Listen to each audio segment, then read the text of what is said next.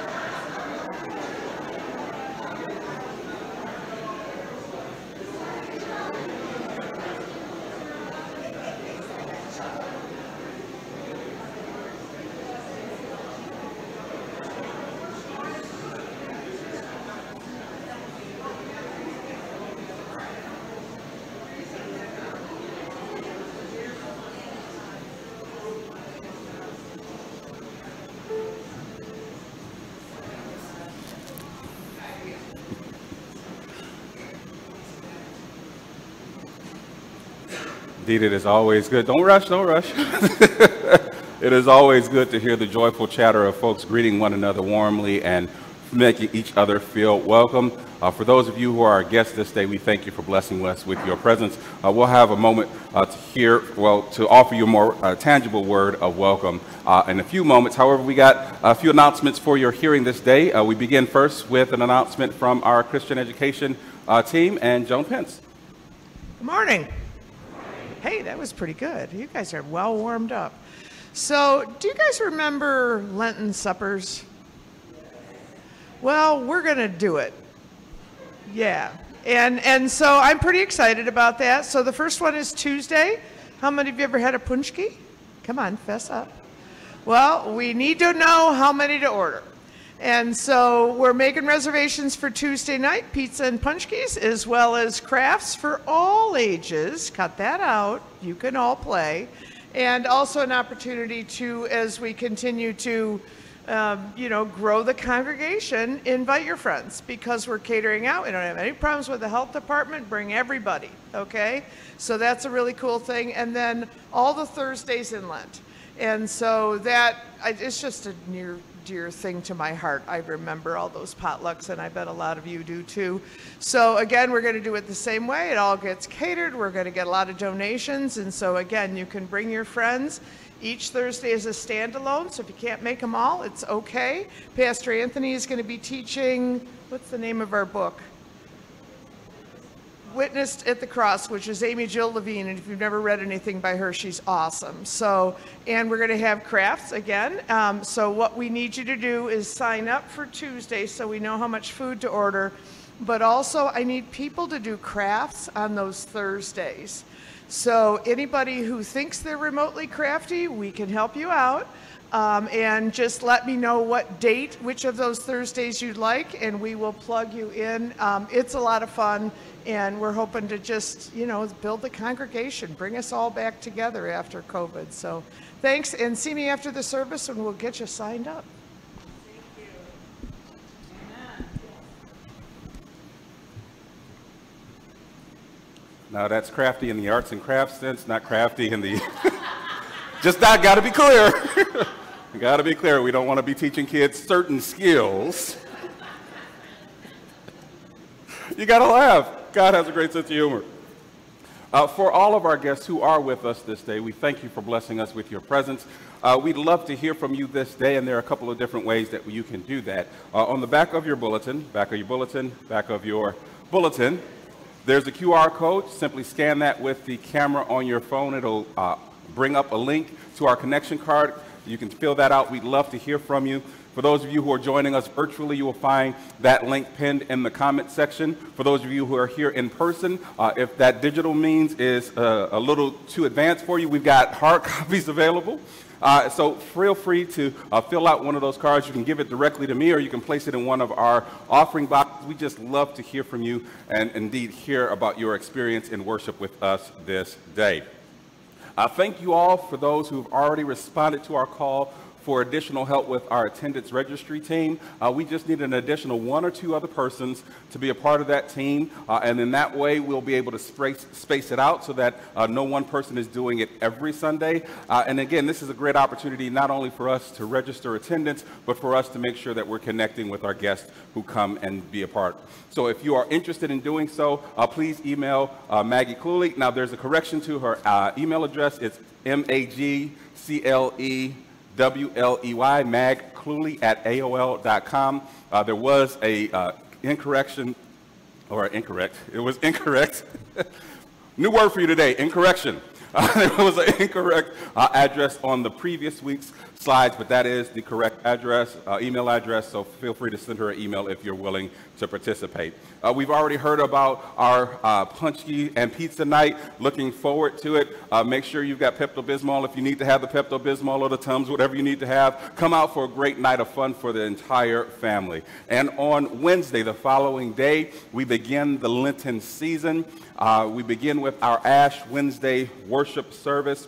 We're inviting you to be a part of the 2023 Lenten season, beginning with Ash Wednesday service here at the church at 7 p.m. There will be the imposition of ashes at the conclusion of the service. We will not be doing drive-up ashes this year. The last few years, we didn't have that number of folks coming through to benefit from that. So all of those who want to participate, feel free to come on out 7 o'clock on Wednesday of this week. Lastly, friends, our coffee hour is a great opportunity to get to know one another and especially to get to know our guests. If you have a guest sitting near or next to you, do us the kindness of extending that gift of hospitality, inviting them to join you down in Wesley Hall for our coffee hour, that you might introduce them to some other folks in this community of faith, that they might become a part of our extended family of folks who are regular attenders here. With that, we prepare ourselves to move forward and to worship this day, friends, with that wonderful hymn, We'll Understand It Better By and By, number 525 in the hymnal. We'll Understand It Better By and By, number 525 in the hymnal. For those of you who are joining us virtually, you'll see those lyrics appear on your screen momentarily.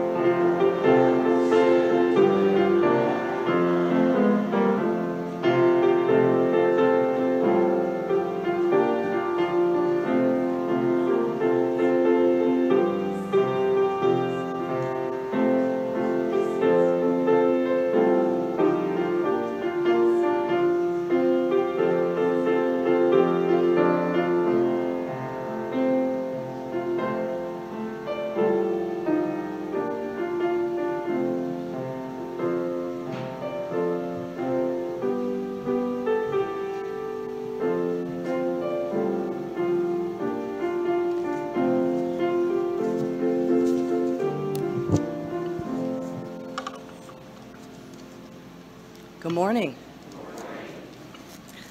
Join with me in the opening prayer printed in your bulletin. God, who has breathed life into each of us, we have gathered to be refreshed by your presence and challenged by your word. Help us to empty ourselves of all things that seek to compete with you for our attention. Help us to offer the very best of ourselves as we worship you this day. Hear our prayer, O Lord. Amen. Today's scripture lesson is from the Gospel of Luke, chapter 4, verses 14 through 30. And the scripture tells us the beginning of Jesus' ministry in Galilee.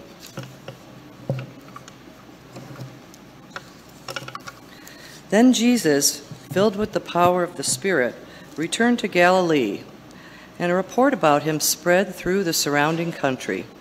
He began to teach in their synagogues and was praised by everyone. When he came to Nazareth, where he had been brought up, he went to the synagogue on the Sabbath day, as was his custom. He stood up to read, and the scroll of the prophet Isaiah was given to him. He unrolled the scroll and found the place where it was written, "The Spirit of the Lord is upon me, because he has anointed me to bring good news to the poor. He has sent me to proclaim release to the captives and recovery to the sight of the blind, to let the oppressed go free, to proclaim the year of the Lord's favor." And he rolled up the scroll, gave it back to the attendant, and sat down.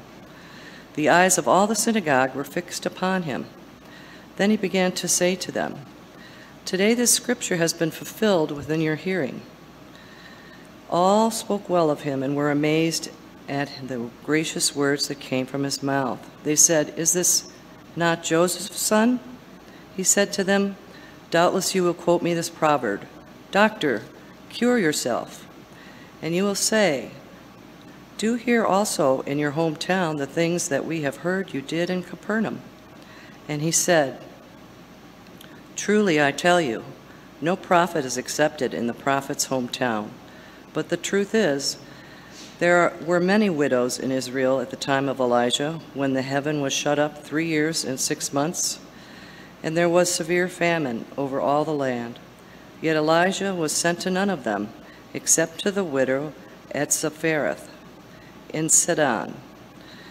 There were also many lepers in Israel at the time of the prophet Elisha, and none of them was cleansed except for Naaman the Syrian." When they heard this, all the synagogue were filled with rage. They got up, drove him out of town, and led him to the brow of the hill on which their town was built, so that they might hurl him off the cliff.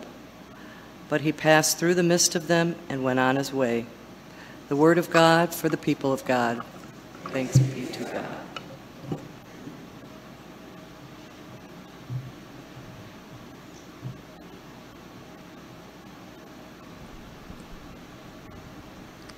I'm going to invite the children to come up and while we greet them and teach them the most important lesson.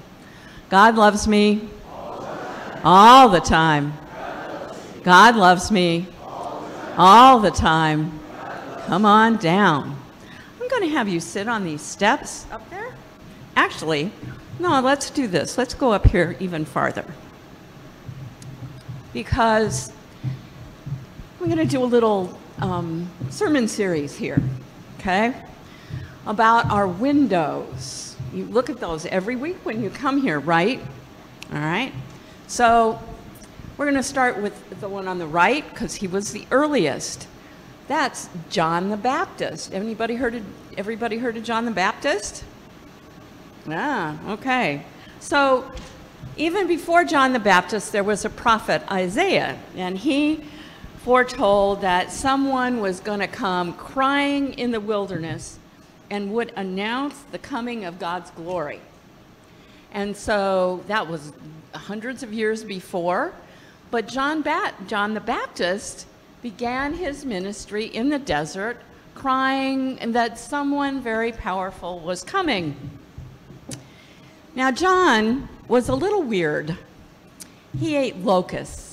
and honey. Now, I get the honey, but I don't know about the locusts. You know, they're kind of like grasshoppers, and it doesn't sound very good, right? But he was a little strange. But he walked through the wilderness proclaiming that someone great was coming, was going to announce the coming of Jesus. But people didn't know who Jesus was, or that he was coming, or why, or any of that.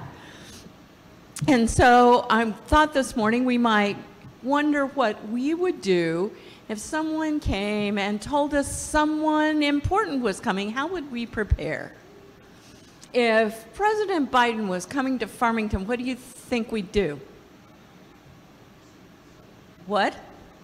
Clean the streets, maybe. Organize safety, right? We do a lot of things to make big preparations. But John, that isn't what John was talking about. John was talking about preparing our hearts for Jesus. And so it's important to remember what John taught us. John taught us that caring for each other and being friends and loving each other was how we prepare for Jesus. We don't have to get all dressed up. We don't have to do anything to make ourselves look special. Instead, to prepare our hearts for Jesus, we need to love each other, have a good time, and prepare for the coming of Christ. So that one, John the Baptist, is the one who taught us, who told us that Jesus was coming, and that we were to prepare for that coming, and that the way we did that was to care for each other. You know what else? Does anybody know why John the Baptist is called John the Baptist? What? He baptized people. Do you know who he baptized? The most important person he baptized? God and Jesus. That's right. John the Baptist is the one who baptized Jesus. Can you imagine the honor of being the one to baptize Jesus? And Jesus asked him to baptize him. And indeed, John said, I can't baptize you. You're too important. And Jesus said, no, it's important that I be baptized as well. And so Jesus was making himself much like everyone else. So John the Baptist is one of the founders of our faith. That's why he's important and in that window.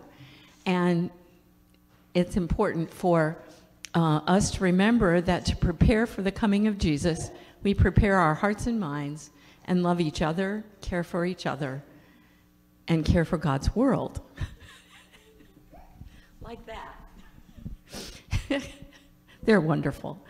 Okay, so I'm going to invite us to pray now.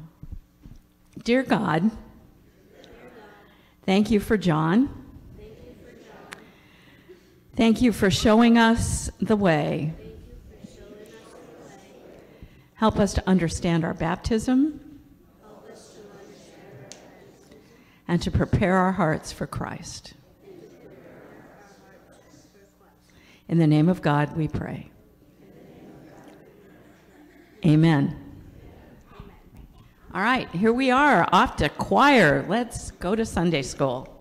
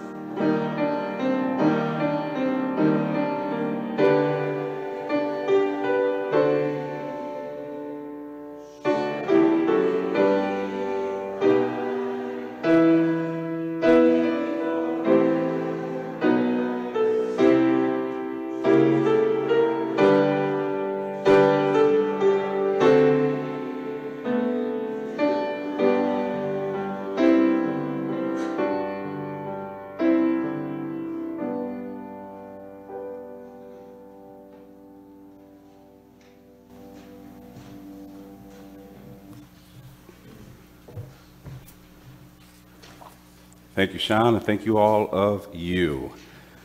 This morning, friends, our theme is very simple. That was yesterday. That was yesterday. For our virtual worships, if you'll type that in the comment section, that was yesterday. If you're sharing on Facebook or on your Instagram, type in, that was yesterday. Let's pray. Gracious and loving God, we ask your blessing upon us as we move forward into this time of impartation, where you can impart to us, speak to us, offer us your word of encouragement and instruction, that we open ourselves to you fully, that you might use us as beacons of hope and transformation for the world. I now decrease and ask that you would increase, that every word that is uttered, every revelation that is given, gives glory to you. This we pray in the name of your Son, Jesus the Christ. And all God's people together said, Amen. Do you happen to know someone who likes living in the past? They always bring up high school or college like it was yesterday, although it's been 15 or 20, or in some cases 30 or 40 years. People who always bring up your past mistakes, how much you used to weigh, what you used to be like, how often you used to be, or the person you used to be before you got serious about your relationship with Christ. People of faith and faith communities also fall into those patterns of remembering and fouling themselves, reliving or trying to relive the past. Some yearn for a time where things were simpler, or at least they thought were simpler, where there wasn't as much technology, there wasn't as much things to do, although they don't often realize or want to sacrifice the air conditioning that they put in their sanctuaries. Others long for days where all they had to do was open the doors and people seemed to rush in, and the church was packed, although they often complained about people sitting in their seats and being too close to them. So why do some people in some churches live in the past? I'm glad you asked that question. You always ask good questions. People in churches choose to live in the past because the present circumstances challenges us to adapt in ways that are unfamiliar and uncomfortable. People in churches choose to live in the past because our present circumstances challenge us to adapt in ways that are unfamiliar and uncomfortable. So we create this romanticized vision and version of our past, only highlighting the positives while negating all of the negative history in order to paint a picture of our past that is so much better than our present and is so much better than what a future could be, that we find ourselves forever gazing backwards without moving forward. If you've ever watched any kind of a horror movie, you understand the danger of moving forward while looking back. Inevitably, at some point, there's a screaming person, they're running forward, but what do? They look back, and inevitably they trip over a rock, a stone, their own feet. And whoever the villain is rushes up upon them, although they've been walking steady and slow, and they've been running. I've been able to figure out the chemistry, the figures of how can you walk and catch up with them. Anyway, when we walk forward and look back, we find ourselves not having forward momentum, not focusing on what we need to right in front of us. There is a wonderful commercial that we see now that there are huddled people together, and they're saying to themselves, we need to get out of here. Well, let's go hide behind the chainsaws. No, how about we just get in the running car? No, that's not smart. Indeed, when we focus on what's behind us and romanticize what's behind us, it limits our ability to move forward with what God has in front of us. In our text, we find Jesus dealing with people who wanted to live in the past. Christ has returned to his hometown of Nazareth after having some time in the wilderness, out of it being empowered by the Holy Spirit, and then coming out ready in order to serve and to be in ministry. He goes to Capernaum, does some miracles there. Word starts to spread that there's this Jesus from Nazareth. You know, Nazareth, nobody good comes out of Nazareth. This Jesus of Nazareth is doing some wonderful things, and the people at Nazareth have heard this, and they're saying to themselves, and I can imagine that they were peppering Joseph and Mary, when your son coming home? When your son coming home? You know, some of our relatives, when your daughter coming back? They've been up at school, they've been away for so long. When are they coming back? When are they coming back? And they're peppering him with this, when is he coming back? When is he coming back? So that we can see him do the stuff he's been doing other places here. I can imagine that Jesus was a peculiar child. Indeed, walking around with a sense of, I know who I am, and at the same time, I'm a kid. I can imagine the perplexity that Joseph and Mary had of knowing we've got the Son of God, but at the same time, we've got a little boy that we've got to raise. When he leaves Nazareth, I'm sure that there were people who doubted that he would ever amount to anything because, again, he was Joseph's son. How much could a carpenter's son really do to change the world? And I imagine they're surprised as they started to hear the rumors and stories about what Jesus had done in other places. And as Jesus comes back to Nazareth, they're excited, they're happy to see Jesus do what he's done other places. Not because they're happy to see Jesus, but because they're ready to see the magic stuff happen. So he goes to the synagogue, as was his custom. He's selected to read that day's scripture. Susan, you did a wonderful job with a very lengthy scripture. He finds and opens the scroll of Isaiah to the place that has been marked, and he reads out loud, "The Spirit of the Lord is upon me, for he's empowered me to proclaim freedom to the captives, the year of the Lord's favor." He rolls up the scroll and sits down, and everyone's looking at him, staring at him, waiting to see when he's going to do that magic stuff, that miracle stuff. We're waiting and anticipating you doing that, what you've done in other places. And what he does is he proclaims himself ready for ministry. This day, in your hearing, this text has been fulfilled. And as they're hearing this, it's a peculiar response. We have that same response from those folks around us who love living in the past. They ask the question, is this not Joseph's son? This isn't the son of a dignitary. This isn't the son of some intellectual. This isn't the son of someone that we hold in high regard. This is a carpenter's son. He's probably just a few shades higher than being a shepherd's son. Isn't this Joseph's son? Indeed, there are people around us who always want to remember how you used to be and what you used to be. There's a great gift of wisdom that our United Methodist denomination has, and not appointing us to go back to our home churches. Because every time I go back to my home church, the folks there, the ones who are still left who remember, "Oh, it's so wonderful to see you. It's so great to see you. You remember when you were 8 years old? And the church Christmas pageant, you remember right on that stage right there, you and your brother." And the stories go on and on, from when I was 6, from when I was 7, to when I was 8, to when I was 11 and 12 and 13 and 16, being an acolyte wearing the chaplice, although I was about this size, a little thinner, a lot more spelt. You can imagine wearing the white little chaplice looking like a muscle shirt. And all they saw was Anthony, the one they grew up with. Not Reverend Dr. Anthony Hood, who's gone to seminary, who's got a master's degree, who went on and got a doctorate degree. All they could see was, isn't this Norma Hood's son? Which brings us to point 2, friends. Sometimes people have a narrative or image in a view of us that they're unwilling to change because it requires them to re-examine their lives and choices. Some people live in the past and want to keep us living in the past because they have a view of us, an image of us that they are unwilling to change because it requires them to look at themselves, to re-examine their own lives and choices. And so instead of doing that, they'd rather keep you in the image of who you used to be, remembering you as you were as opposed to who you are now. Jesus stands up, says, "This day the scripture has been fulfilled in your hearing." People are wondering what's going on. Someone even says to themselves, "Isn't this Joseph's son?"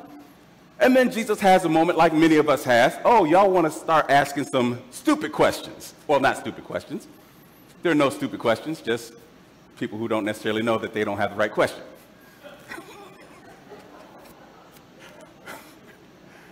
So then he goes on and says, "Oh, surely you're going to say, 'Physician, heal yourself.' If you're such a good doctor, why are you sick?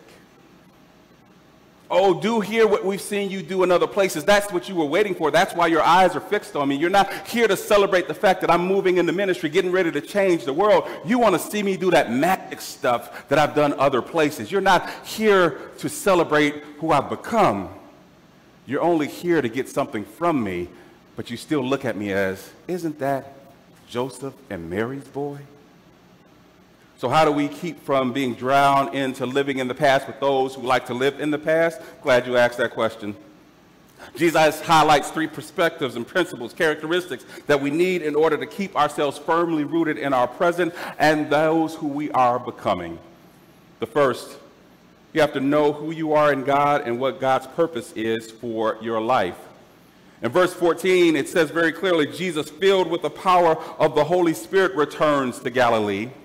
Jesus has had a 40-day and 40-night experience where he's been trained and learned all the things that he needs to learn to get empowered for the things that he's about to do over these next 3 years. He comes out of the wilderness fully aware of who he is and what his purpose is. And we are able to move beyond those who keep us trapped in the past by knowing exactly who we are and whose we are. When you know exactly where you're going, when you know the place that you find yourself, you can't be drawn back into those past experiences or those past images of yourself. You're able to say, that was yesterday. Jesus was clear who he was and what God's purpose was for his life. And so he walked with a certain confidence and assurance. That's why he gets up in the temple and he says, y'all are looking at me for the wrong reason. Oh, if you knew who was standing before you right now. Oh, if you understood the great gift that you have being part of what was a part of my rearing, you would understand the benefit of what you have. Number 2, we must spend time nurturing the relationship with the one who gives us purpose. Jesus regularly spends time in the temple. It says when he comes to Nazareth, he goes into the synagogue as was his custom. This wasn't just a special day. This wasn't a special procurement. This wasn't because I just got home and so we're going to go to church as a family. This was his custom. This was a part of what he normally did so that he could commune with God, so that he would nurture his relationship, so that he would always have in his ear the voice of God reminding him who he was and what his purpose was.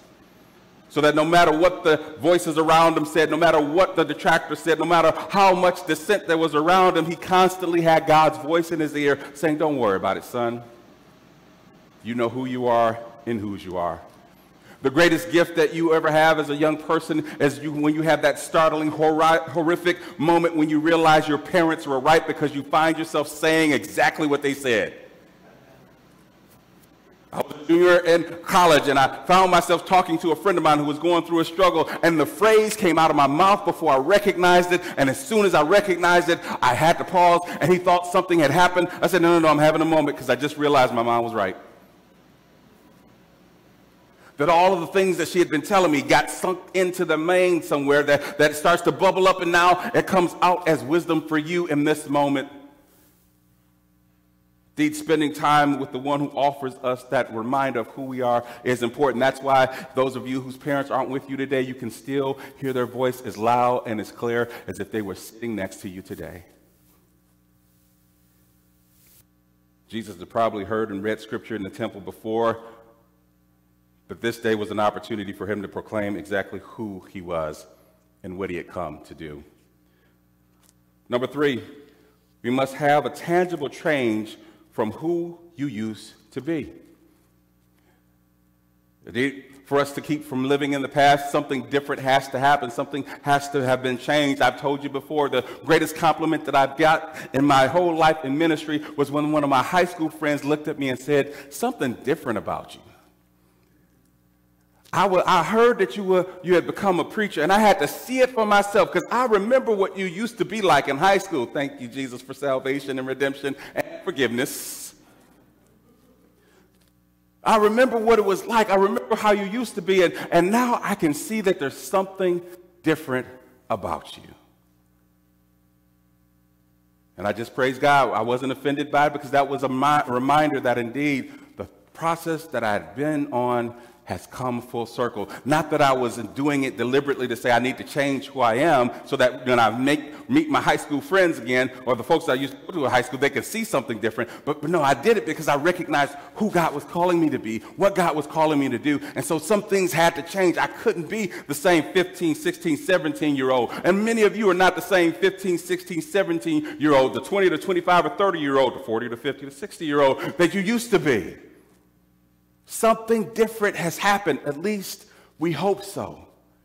That's the purpose of coming to this place each and every week, that you ought to leave better than when you came. You ought to leave different than when you came. People ought to see a transformation in you and be able to find hope and strength for themselves. That's the great invitation that we offer to others with a transformed and changed life, so that we can say, as that person said to me, I know if God can do something for you, God can certainly do something for me. So we remind ourselves and we remind those around us who keep us or try to keep us living in the past that was yesterday. I'm no longer that person. I've become something different. I'm growing and maturing, consistently moving forward with what God would have me to do. I am understanding who I am and whose I am and the direction that I'm going. And I understand because I'm nurturing and spending time with God, hearing God remind me of the great things that I've yet to accomplish. Yes, I have not come to the place where I need to be, but I am no longer who I used to be. That was yesterday.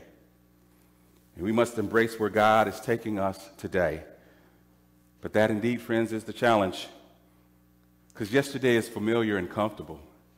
Who we used to be and what we used to do is so much easier to do than to adapt to the changes that are in front of us to prepare us for where we're going in the future. But indeed, when we yield ourselves to the process of transformation, when we yield ourselves to the process of maturing, there's some things that happen that are for our greatest benefit. I leave you with this last analogy, friends. Again, the greatest gift that I remember is the birth of my daughter, Ayana. And there were certain places and points that had great transition for her. The first time we sat her in a high chair and she started moving from milk to baby food. And we fed her some mashed up sweet potatoes and she did yeah, this is good stuff. And we tried some peas and she did no, we're not going to do that. And then the day she started getting her first teeth. And she realized that I can eat something different because Daddy was eating a hamburger. And she said, I want to have a piece of that. So I broke her off a little piece of the hamburger and she put it in her mouth. And instead of squishing it with her tongue, she said, these teeth things are working. And as more teeth began to grow in and she moved away from baby food in order to get more solid food, we had this process of watching her grow and develop. So now we got a 14-year-old getting ready to go to high school. I'm having some moments, y'all. But that's the process. No one expects a 14-year-old to still be eating baby food. No one looks for us to continue that little small Fred, that little baby girl who came out with her bright eyes and looked at me from that very moment. No one can keep their child, that infant that they want to. They grow, they develop, and when we do our jobs, they become people that far exceed our wildest imagination. Can you imagine the pride of Mary and Joseph when Jesus comes back, stands in the synagogue, and they say with pride, yes, that is our son. Don't remember for who he used to be. He's become so much more today. That was yesterday. This is the word of God for the people of God. Thanks be to God.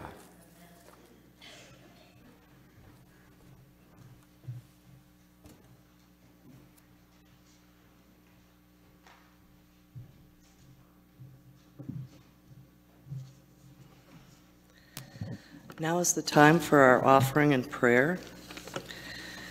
We appreciate your prayerful and financial support of this community of faith. For those worshiping in person, place your offering in one of the offering boxes before you leave. For those worshiping virtually, you may mail in or drop off your offering to our address at 33112 Grand River, Farmington, Michigan 48336. You may use PayPal, directing your offering to First United Methodist Church of Farmington. And you may text your offering by texting FUMC Give to 44312 and follow the prompts. Let us pray. O God, as we dedicate our tithes and offerings to further your work here on earth, we acknowledge that you have blessed us to be fertile soil from which the good news of your kingdom will spring forth. Move us, we pray, beyond seeing our role as passive and powerless, to help us become a better, welcoming community of faith through Jesus Christ our Lord. Amen.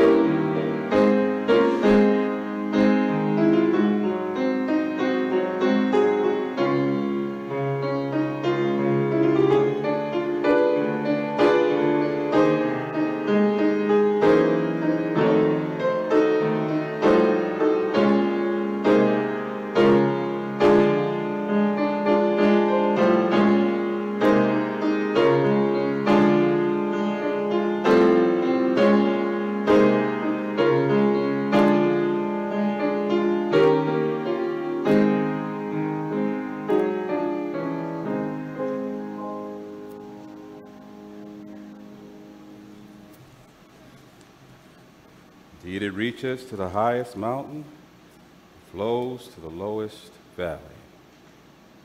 The blood that gives me strength from day to day, it will never, ever lose its power.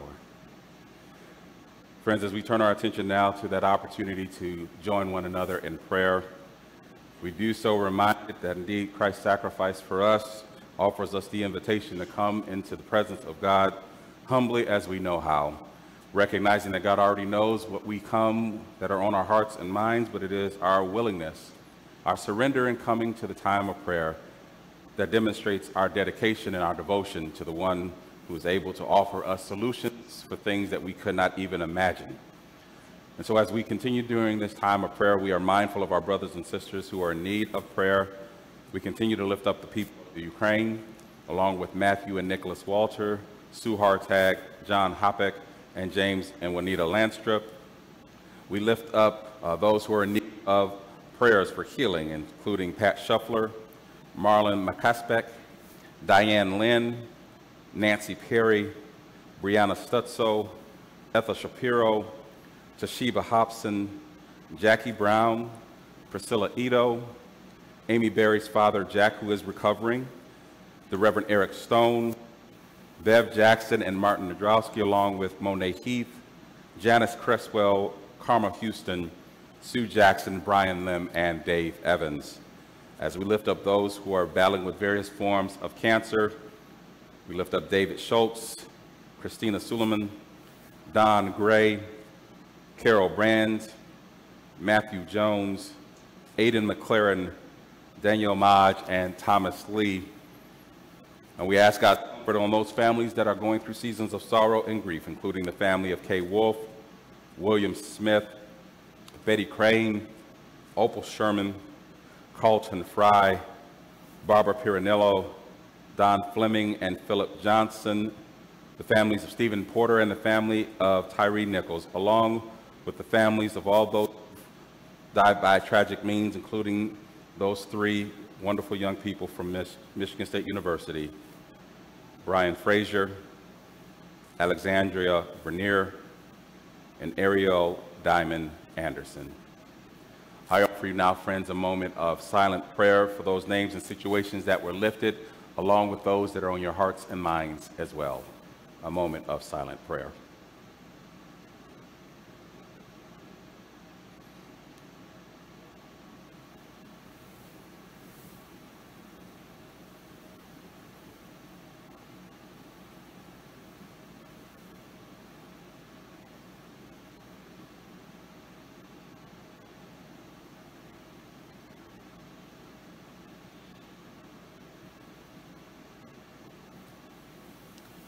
Come, Holy Spirit, we open ourselves to you, recognizing that you have already moved in and through us, that you search our hearts and minds. You know those things that worry and trouble us.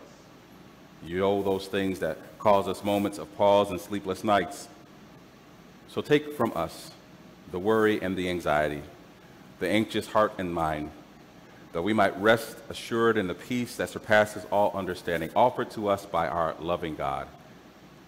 Come, O Holy Spirit, stretch out God's healing touch on our loved ones who are in need of healing, whether they are in hospitals and rehab facilities, or if they're at home recovering, if they're preparing for surgical procedures, or if they find themselves simply just needing the soundness of mind and clarity of thought for a moment of peace. Be with them, O Holy Spirit. Pour out God's grace and favor upon them. As now we lift up all those who find themselves in dire and tragic circumstances, that they might be comforted by your presence, that we collectively might surround them with warmth and encouragement, letting them know that they are not alone. And for those families that continue to grieve, allow us to be your hands and feet of compassion, that they may know that they are not alone. Come, Holy Spirit, and speak to our hearts this day, for we, your servants, are listening and will respond with dutiful service to those who cross our path. As now we lift our voices in the model prayer that Jesus offers to us as a way of communing with you, O God.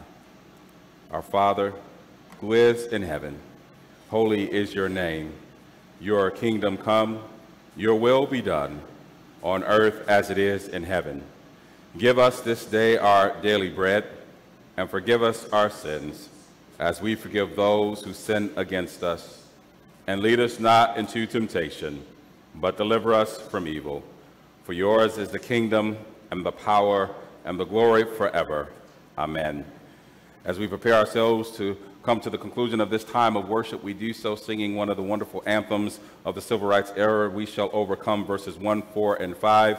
As has been our custom this month of February, Black History Month, we have been singing hymns composed by African-American folks who've added to the great legacy of hymnody within the Christian faith.